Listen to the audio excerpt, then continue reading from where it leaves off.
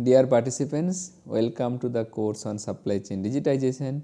It is jointly being taught by Professor Priyanka Verma, Professor Susmita Narayana and Professor Devabrata Das from IIM Mumbai.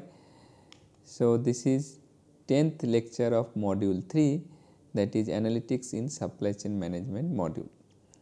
So, in the last lecture, that is lecture 9, we showed it to you like how step by step the Python code could be run and you could get the regression tree output using the data demand.csv.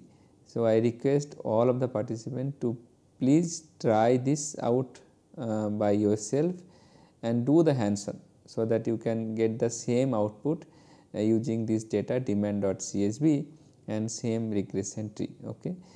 Now, in this lecture particularly we will see like what is the performance of the model. Like we have developed the model, like in the previous case we went up to depth 2 of regression tree and got the output, and the output was a prediction model.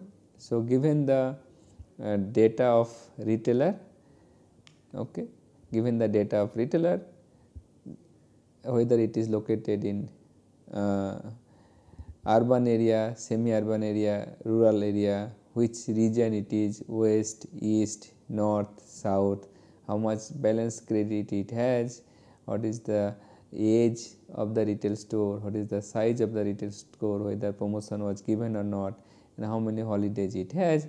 Based on these characteristics, I can find out what would be the demand. But if you look into the regression tree, although I had region, balance credit, location, age, size, promotion and holidays as independent variable, but the model used only 3 independent variables like size of the store, promotion and age. The region, then balance credit amount, location, holidays were not used. Okay. So, I was just wondering what could be the performance of the model. So, how do I do this? So, for that we have to actually find out the performance measurement. The forecasting model, like one of the measurement tool is mean square error. Okay. So, the formula is, you can look it over here. So, I will explain this formula. So, yi is the actual value. Okay. Yi is the actual value and predicted value is yi hat. Okay. So, I have actual value, I have predicted value which I am getting from the regression tree. Similarly, I have actual value and I have predicted value. So, actually this particular retailer did not place an order, but the model is predicting that they will place an order of 943 units and so on. So, therefore, I have yi and I have yi hat. I need to find out the difference yi minus yi hat. So, that is the error term. Okay. Now, error square. Okay. So, I am doing it error square and then summing it up for all the observations and dividing it by number of observations. Okay. So, that is the formula of mean square error. Okay. So, now mean means average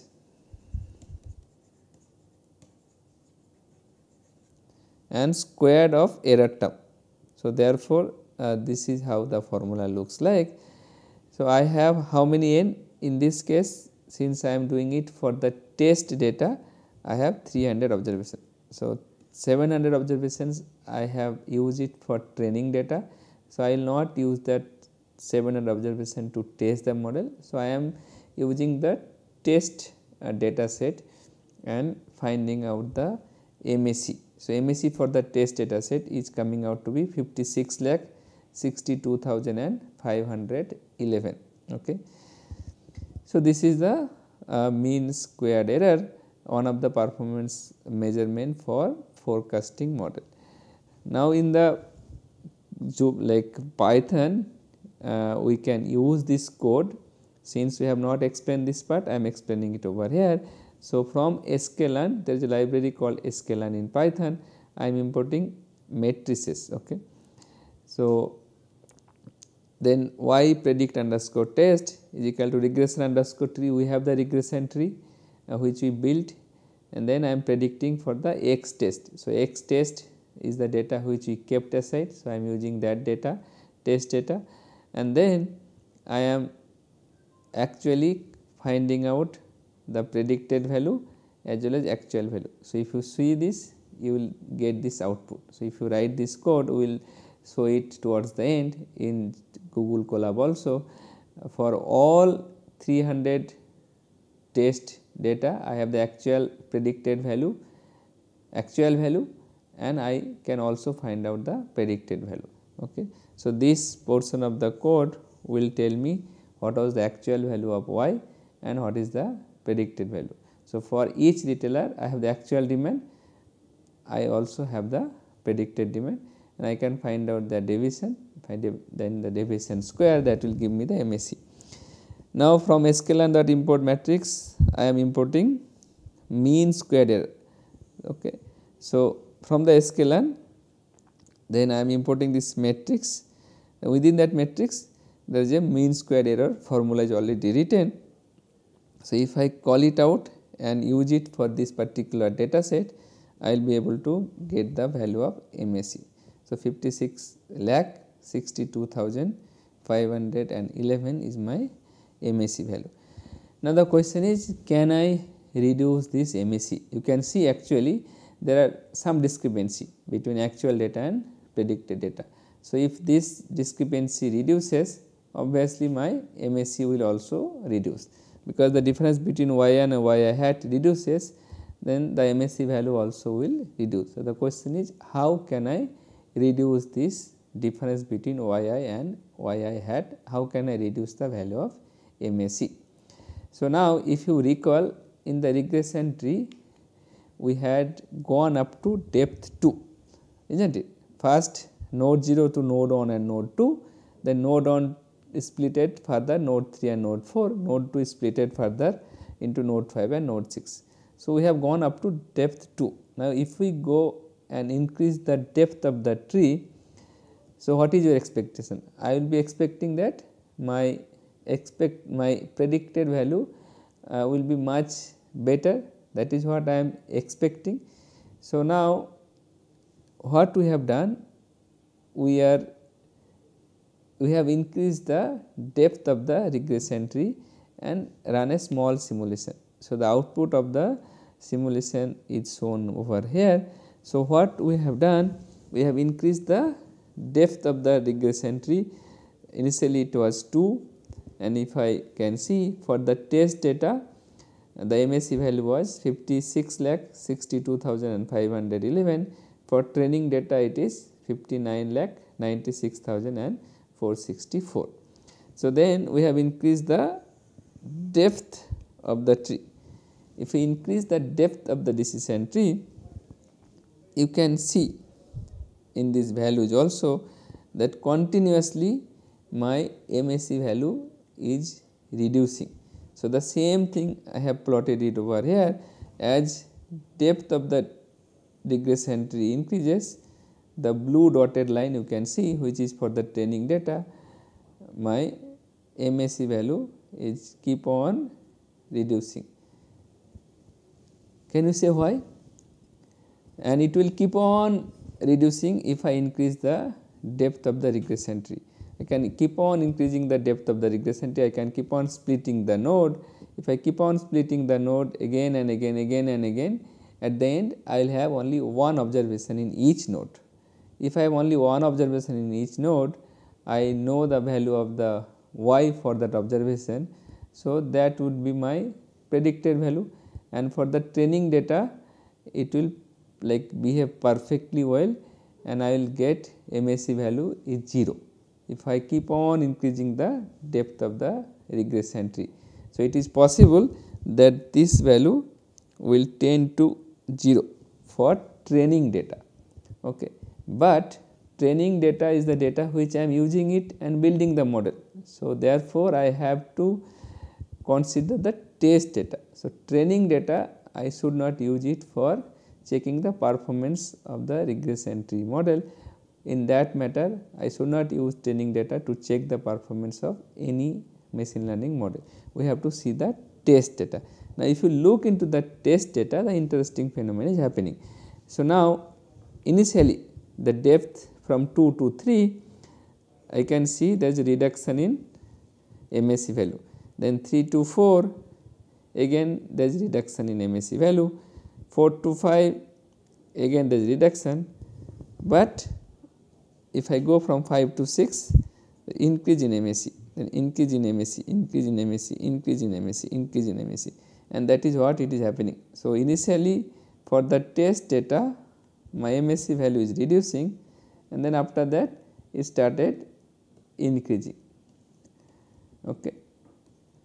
So, now if I compare the training data versus test data and their MSE values, as you increase the depth of the regression tree starting from 2 depth, if I go up to 12th depth, the training data MSE value is keep on reducing, and it will keep on reduce based on the theory of regression tree. But for the test data, after some time it again started increasing. Okay. So, this phenomena is called overfitting. Okay. So, therefore, we have to be very careful that I should not focus on training data and its performance. I have to see the test data and its performance. So, in the test data, if I see the MSE value, it seems that this is the point which is giving me the minimum MSE. So, this point is actually against the value 5, that is, if the depth of the regression tree is 5, then on the test data I am seeing the best performance. So, maybe I can use 5 as a depth of the regression tree and build my prediction algorithm. So, I will use, instead of depth 2, I will use depth as 5, then run the regression model, then whatever output I will get, that would be my predicted value, and the MSE value suggested, that will give me the best prediction as far as regression tree model is concerned. So, 5 seems to be optimum depth of the regression tree. Okay.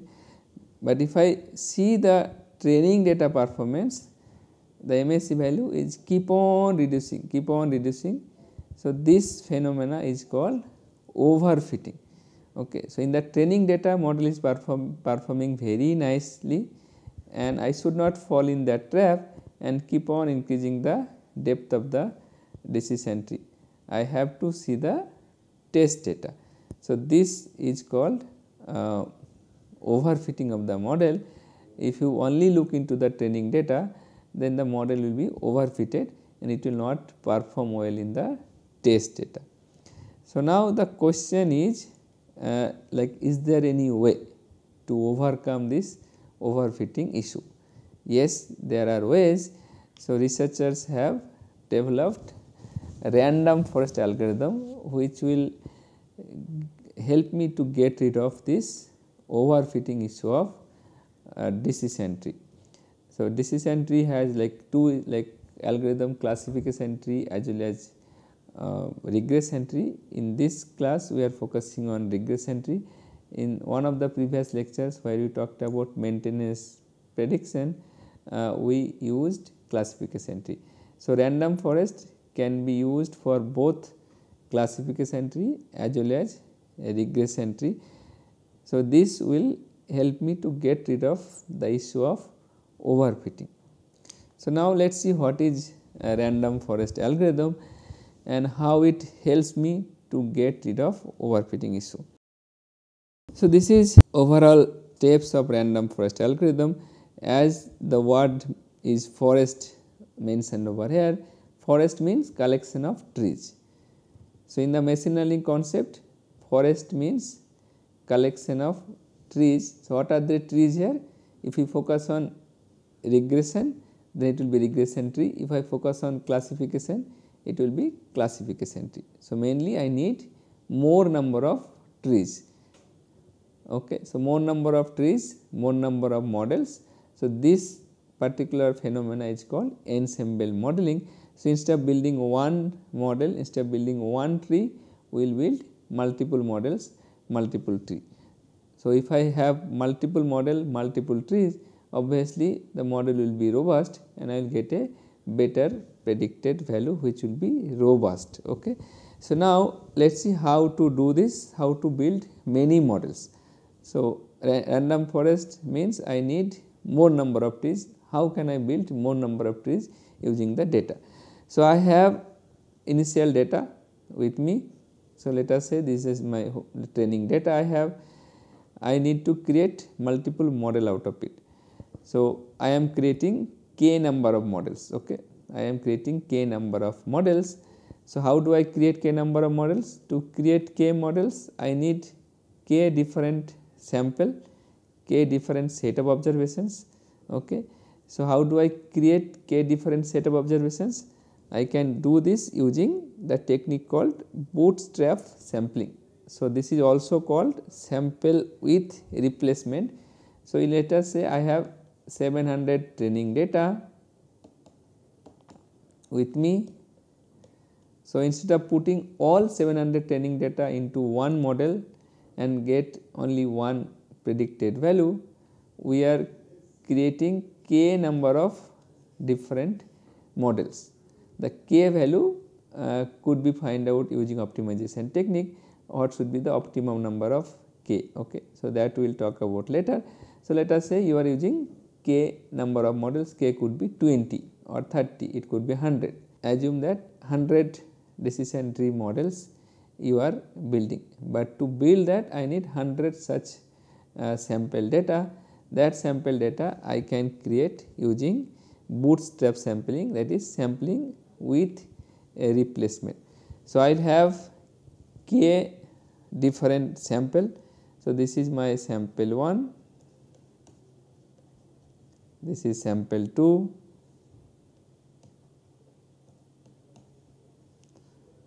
this is sample k.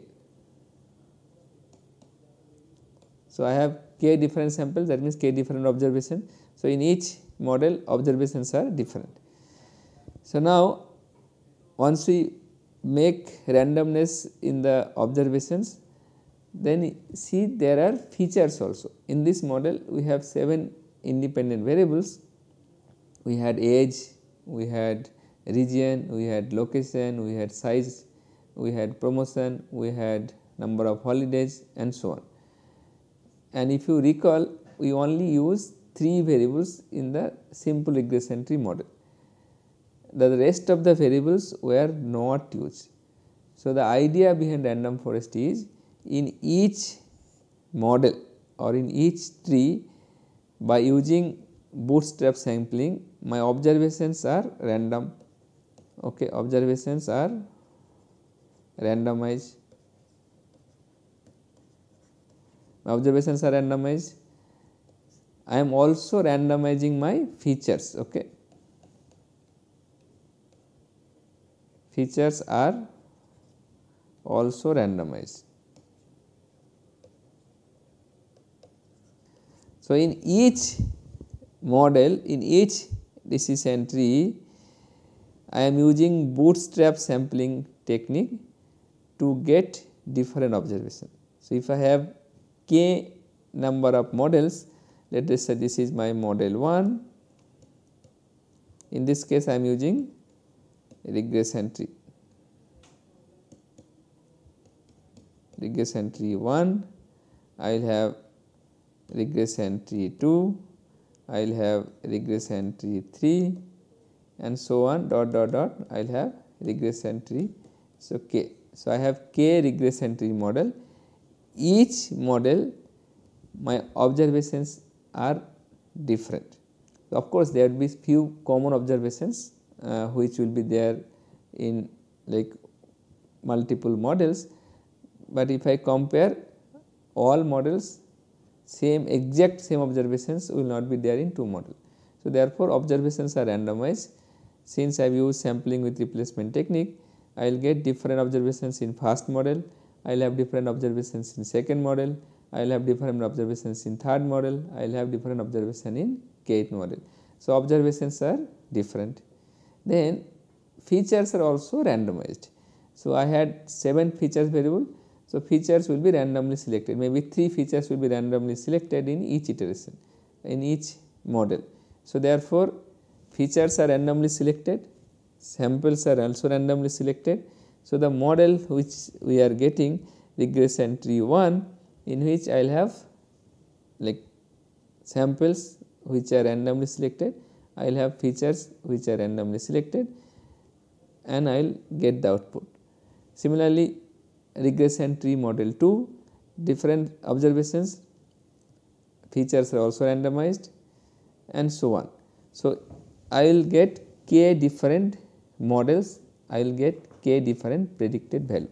So, let us say y1 hat is the predicted value I am getting, y2 hat I am getting the predicted value from model 2, yk hat I am getting the predicted value of model k. I will take the average of all of this. So, what is the average?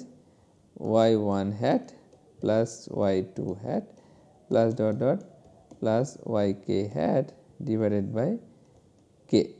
So, that is my prediction. So, instead of one predicted value from one regression tree, I am getting k predicted value from k different regression tree, taking their average.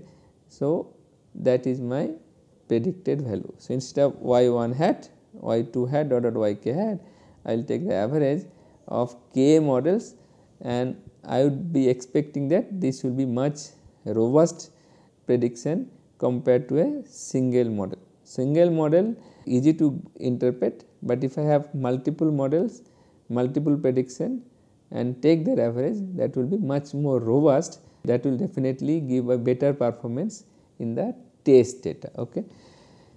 So, therefore, this is the whole technique about random forest. So, if I just quickly summarize once again. So, what we are doing in a random forest, instead of developing one regression tree or one classification tree, I am using number of trees. Forest means number of trees. So, in this case we are developing k trees. So, how can I develop k trees? I need k samples, I need different features. So, for each tree, whether it is regression tree or classification tree, samples are different, because I am using bootstrap sampling method, which is sampling with replacement. Samples are different and also features are also randomized. So, each model features are different, samples are different. So, therefore, predicted value which I am getting will also be different, and if I take the average of all predicted value, I will get the model prediction. So, this is my model prediction. Okay. Now, this is for regression tree. So, what will happen? Same thing will happen for classification tree also. The steps are exactly same.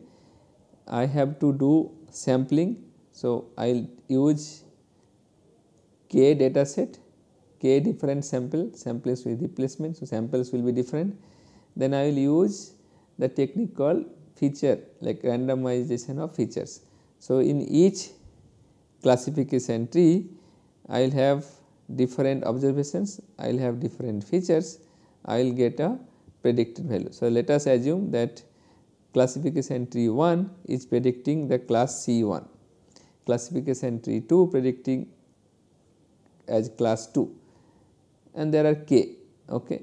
So, now I can have only two class 1 or class 2.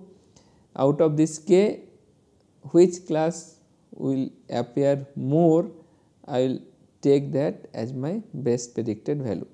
Okay. So, that is called maximum frequency of classes. So, let us say k equal to 100 and I got C1 67 time and C2 33 time. So, my voting will tell me that your prediction is C1, because that is appearing for more number of time. Okay. So, therefore, the idea is same. Instead of one model, develop multiple models, and the result which you would get would be more robust compared to a single model. Okay. So, now we understood this technique. So, what we did, we use random forest regression from sklearn module. So, we have sklearn, under that ensemble models are there, and one of the ensemble model is random forest regressor. So, I am importing that. In random forest regressor, I have to mention number of estimators. So, number of estimators means how many trees are there in the forest. So, I am assuming 20 trees are there. I can change this value and find out what is the optimum value. So, that is called parameter tuning.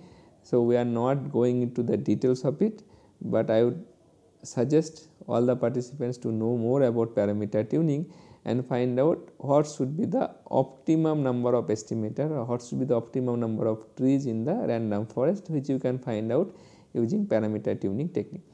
And the maximum depth I am taking 5, because we have seen in the regression tree that in the test data, if I keep maximum depth as 5, it is giving me the lowest mean square error. So, using these two parameters, we are running the model and we got this as my output. So, in this case I cannot print 20 decision tree. So, therefore, I am not printing the random forest over here, but I will show you the output. So, now again, how do I measure the performance of the model? I am using mean square error, the same formula which we used for the simple regression tree model. We are calculating the MSE values for the test data. So, I have 300 observations which we kept for testing purpose. So, for each 300 observation I have the actual value yi, I have predicted value yi hat. I can calculate MSE using this formula, and if you see, the MSE value has been significantly reduced. Okay. So, earlier, now it is 37,21,603, and earlier it was how much? You can see, if I use regression tree depth 5, it is around 44 lakh, like more than 44 lakh, and now it has reduced to around 37 lakh and so on. So, I can see a significant reduction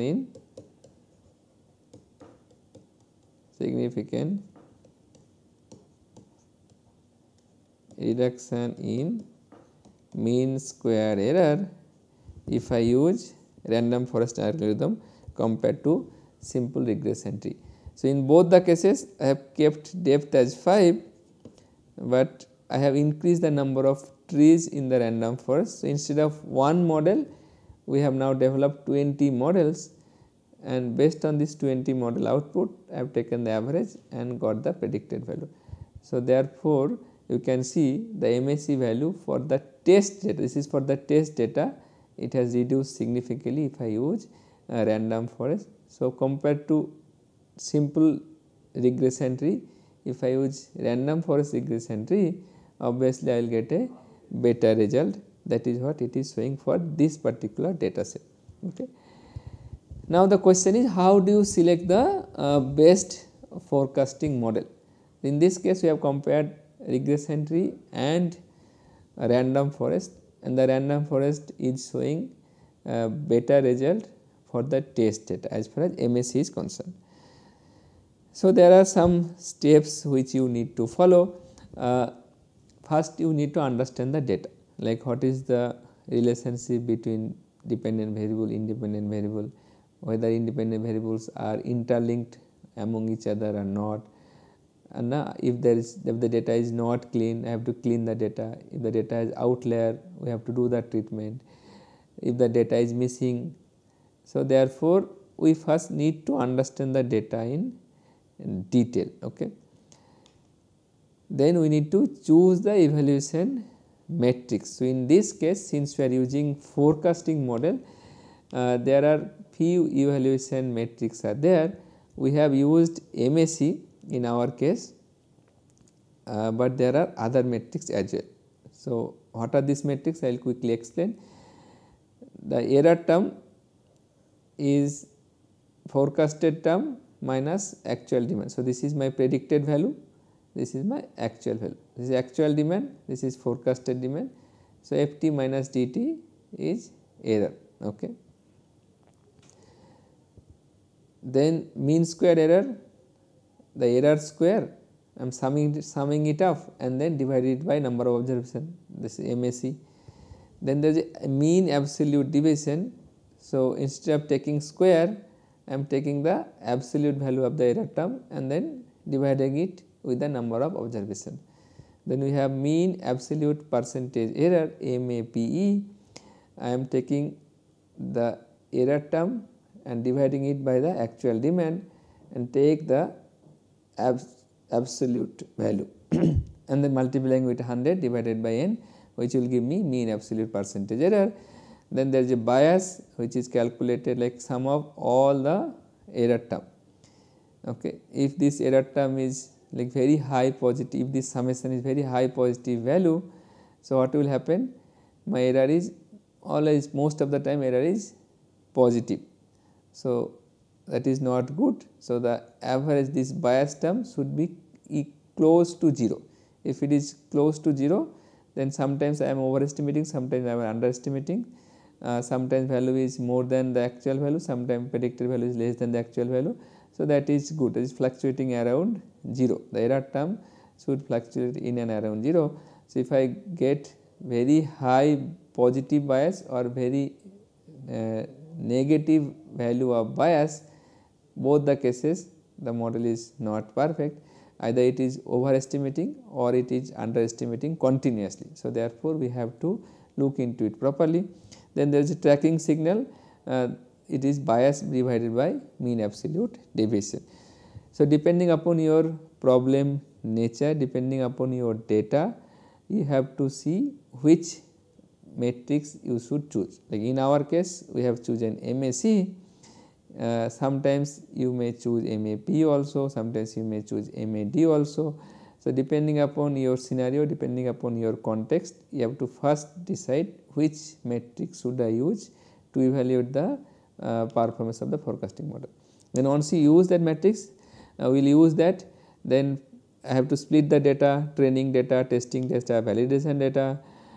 We will develop the model on training data, then test it using some other data. Then I should not only focus on like 2 algorithm, I need to experiment with various algorithm. In this case, we have done regression tree and random forest, but you could go into XG like boosting, gradient boosting algorithm.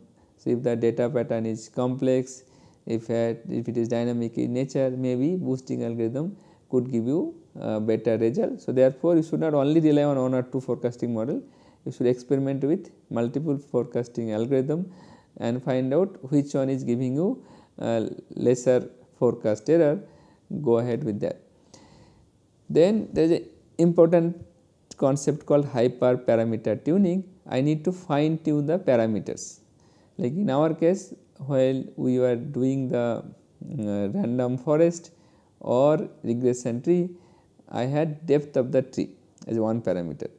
Then in the random forest, how many trees are there? So, these are called hyperparameter. I need to tune it and find out what is the optimum value of this. There is a technique called grid search, then random search, all of this I can use it to find out the best value of the hyperparameter. Then I have to also consider the interpretability of the model. If the model becomes so complex and the manager cannot interpret it, then there is no use of it. So, therefore, you have to also take care the model which you are developing it should be very easy to interpret and the person who is using this model can interpret it easily. Then the last is resource constraint. I can develop a very fascinating model, but it needs, let us say, cloud computing facility, large database, large server, and I do not have that. So, obviously then I cannot implement this model. These are few important like point which you need to keep in mind while you are selecting the forecasting model. Okay. So, with this we will stop this lecture over here. See you in the next lecture. Thank you.